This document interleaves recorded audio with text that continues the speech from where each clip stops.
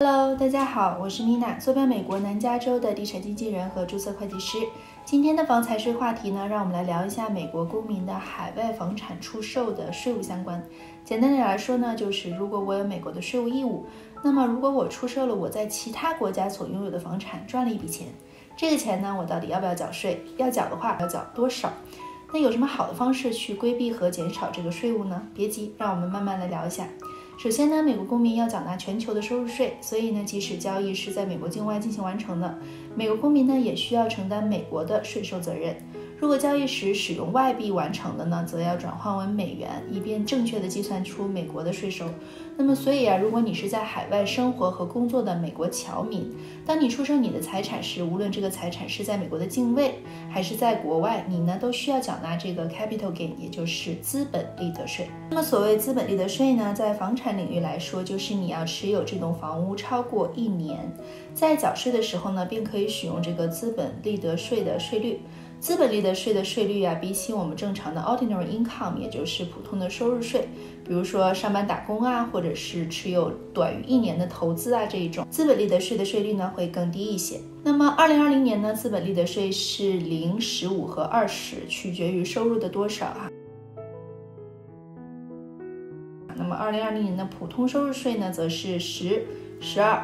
22、24、32、35和37。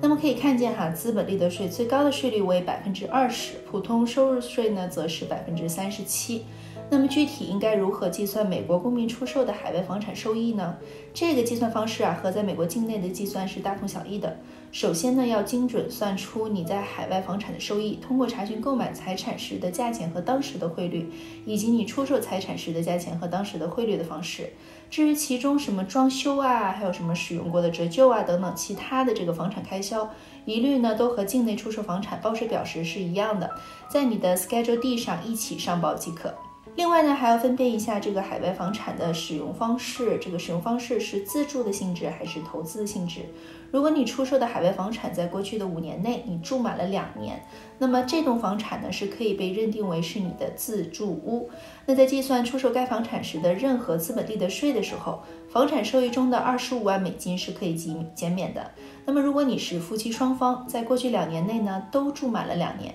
且该年呢是联合报税的形式，并且任何一方在过去2年都没有使用过这个减税额的话，夫妻双方则可以享受最高的房产收益中的50万美金。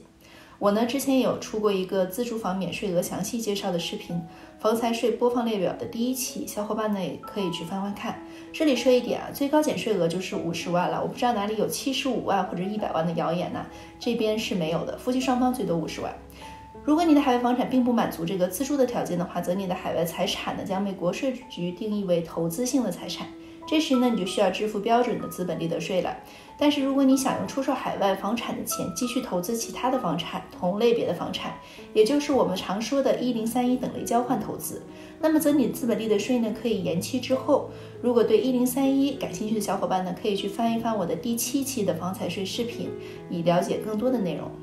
那当你出售你的海外房产时，收益部分不仅要在美国缴税，在海外房产所在地当地呢很可能也需要缴税。所以呢，为了避免你的收益被缴2次税，你呢则可以使用 Foreign Tax Credit， 也就是外国税收抵免，那也就是我们常说的 FTC。这个税法允许在国外缴纳的某些税款在美国境内呢做抵押。所以呢，为了更好的理解和解决你在海外出售房产的税收问题，建议你呢聘请2名会计师或者是税收律师，一名呢要了解美国税法，一名呢要了解海外当地税法，这样呢他们可以通过他们的丰富经验，为你计算出准确以及最合理的收益处理方式。